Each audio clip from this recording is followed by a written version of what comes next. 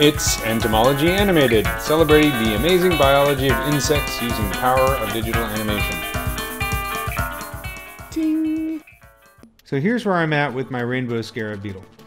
And I've gone in and added more detail to the other parts of the model. So last video I focused mainly on the head, but as you can see, I've used many of the same techniques here on this part, and I've added a lot of detail to the elytra. I've resculpted parts of the legs to make it square with my reference, as well as the abdomen. So I've done a lot of work on this. I think the elytra was the most challenging part in terms of detailing, because it's got a mixture of kind of ideas going on here. So let's take a look at the reference so you understand why I'm sculpting it the way I did. So when I take the reference, I get to this point, I'm going to take a close look at it and start kind of figuring out what's going on here and how to make these details. So there was a lot of hand sculpting involved.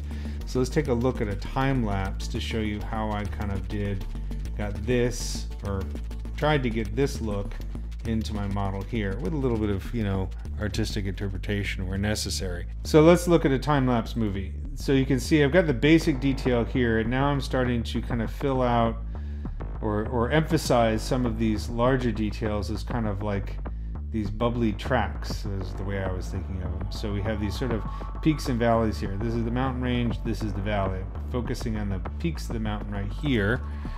And if you take a look at the reference, it's kind of like these bubbly little lines, these main lines right here, which are then going to kind of branch off, and then we've got smaller detail in between. So it took a lot of experimentation to get the kind of look I was going for. But I started with the larger details here, just these long sort of bubbly squiggly lines here, and I have symmetry on for the most part, but when I start to work on the center part here, I turned off symmetry so it wasn't so obvious that I was kind of cheating.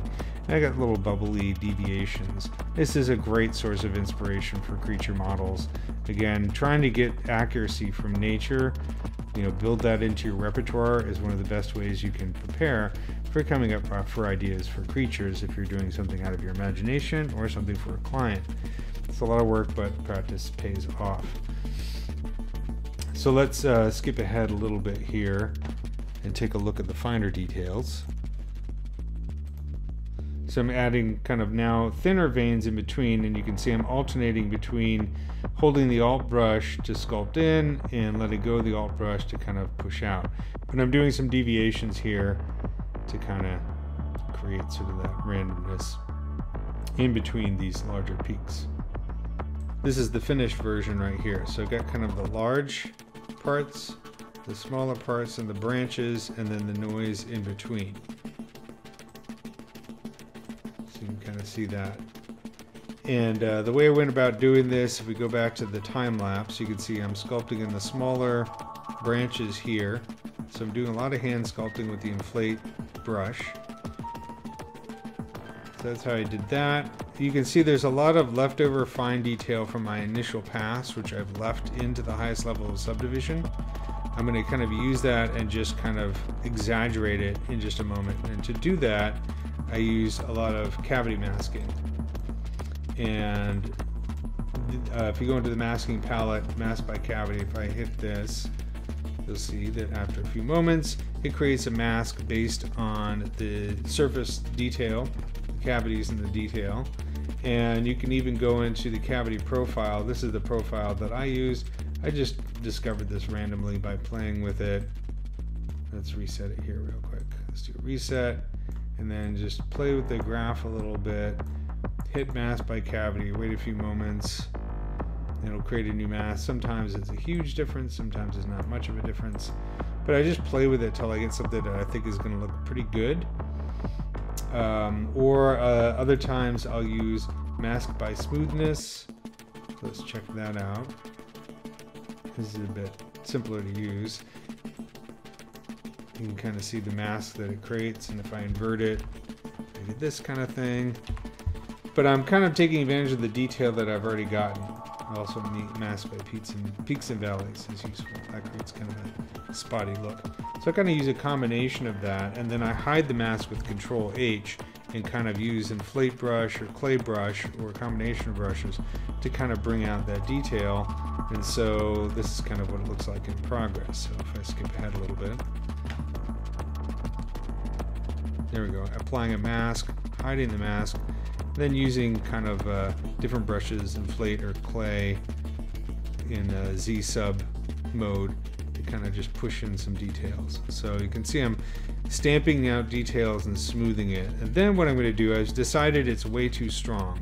Overall, it's too much. So I've gone down to a lower subdivision level and smoothed out, obliterated all that detail on the lower subdivision. Let's take a look in ZBrush here.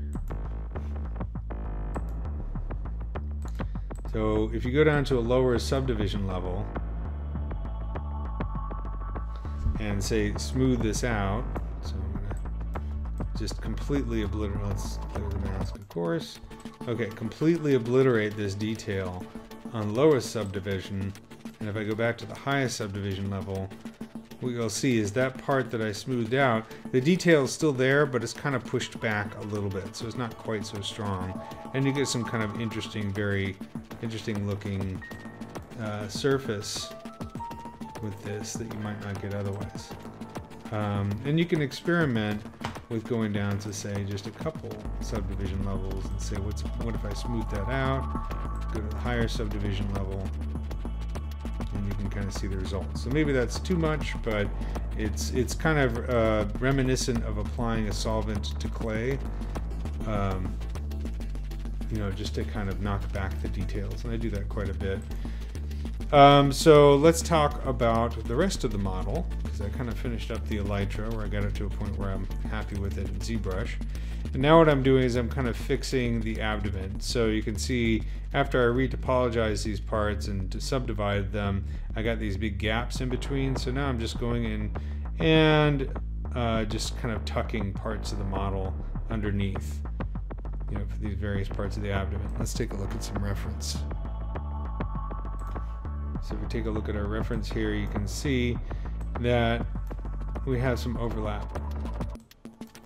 This one overlaps this one, which overlaps this one, which overlaps this one, which is a bit typical for insects, but not completely universal. So always make sure that you check your references. I know I spent a fair amount of time sculpting abdomens and gasters wrong because I made the assumption that all insect abdomens, the sclerites, which are these pieces, worked the same way, and that's not true. It changes from one type of insect to another, so always refer to your reference. But anyways, I did some tucking. You can see in the time lapse. What I'll usually do is I'll separate these parts into polygroups, like doing auto groups, so each piece is its own auto group, and then I'll do mask by auto group so that I can easily pull these in and out without having to constantly mask or hide parts, and that's really useful. You also notice that I'm doing this at a very lowest subdivision level, just because I'm only concerned about the shape at this point. I'll subdivide it and then add some subtle detail. Again, let's take a look at the reference. You can see that we got a lot of sort of, you know, bits of damage, bits of bubbly parts, just a little bit of noise. Eventually we're going to have hairs in these things. Hairs are extremely important to make your insects look real. Look at all this hair that we have here. It's going to be quite a task, and we're gonna do that a little bit later on after we've done a lot of other things. And I'm going to do all the hairs in Maya for this thing as opposed to ZBrush, and you'll understand when I get to that section, but that's in a later video. So now I've subdivided the model, and I'm starting to put in the detail using the Damien standard brush to really bring out this lip, and then doing some kind of larger kind of lines and smoothing them back. Damien standard brush on the edges, smoothing them, adding just kind of random divots. Now I'm going through here and adding some noise with this spray brush. Notice I'm like laying down noise and then smoothing it, laying down noise and then smoothing it with I think I was using the clay brush with kind of mask by noise adding some surface noise, kind of like what I did on the elytra. So it created some surface noise and shows mask by noise, and then use the inflate brush to kind of bring out the surface detail. So that's always my favorite part of the process, because I find that that's kind of the dessert. Anytime I'm doing detailing, I'm usually happy. So now I've moved on to the thorax, and this is a very interesting part of this particular beetle, this weird sort of shape right here. And I had to spend a lot of time looking through my microscope. It doesn't look that impressive to your average creature designer who goes absolutely crazy with detail. But again, I'm really trying to be accurate as possible with what I can see through the microscope and the references that I can find online. And so that means going back and really examining the detail and the shapes and the forms and asking myself, you know, am I sculpting what I really see? Is this an accurate representation? Because again, you won't find reference for this particular part of this particular beetle online. You're lucky if you can find even a picture of the underside of a lot of beetles. The web is just not a great resource. So you gotta look through a microscope. And is this absolutely right? It's as right as I could think I could get. So let's take a look at my reference here. As you can see, we have several problems. We have hairs in the way. We have a shininess to the surface, and this is the same thing if I'm looking through the microscope, and that can really mess with your eyes. So even if you're looking through stereoscopic microscope, you have to, well, all I can say is anybody who's tried to sculpt the back of a human being knows that your eyes start to play tricks on you the more you think you know what you're seeing and how that versus what you're actually seeing. So there's a lot of back and forth and trying to get these forms right, and it always looks easier than it actually is. Or maybe I'm just a big dummy, that's also a possibility. But in any case, I went back and I really spent some time going over and over these parts to make sure that they resembled what I saw. You know, if there's an extensive anatomical reference to Rainbow Scarab Beetles, I have yet to find it, because there's not, you know, there's some decent stuff online, but there's no money in making a beetle anatomy book, not like there is in a human anatomy book. So you got to kind of figure these things out. If you're lucky enough to have an expert who can tell you that this is right or wrong, that's always really useful. But again, there's not a whole lot of people who are experts in all aspects of anatomies for beetles. There are 400,000 species of beetles too, so that's something to keep in mind. 400,000 known species. So you can see I kind of carved out some lines here to kind of establish these forms, and then I'm using the clay brush to kind of sculpt in and build those out. So again, it's back and forth, looking through the microscope, sculpting, trying to get as close as I can.